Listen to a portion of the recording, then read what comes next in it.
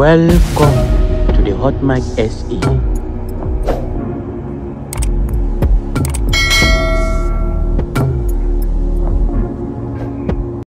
The Springboks are ready for the All Blacks ahead of the Rugby World Cup final. The South African rugby team says it is ready to face off with New Zealand at the Rugby World Cup final tonight. Faf de Klerk shared how the two teams' iconic rivalry over the years has sharpened their skills and performance. Damian Willemse mentioned that he believes winning the match will be a huge achievement for the country. In the final of the 2023 Rugby World Cup set to take place in Paris tonight, South Africa and New Zealand will fight for the coveted trophy.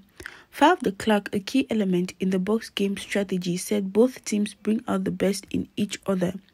De Klerk expressed that being in the finals is a significant moment that cannot be explained. He added that the anticipation for the upcoming match is high, as it signifies more than just competing for the cup but for passionate supporters. Springbok fullback Damian Willemse said a victory would serve as a tribute to both the team and the nation. Willemse highlighted that it has been 4 years of unwavering dedication, sacrifice and hard work.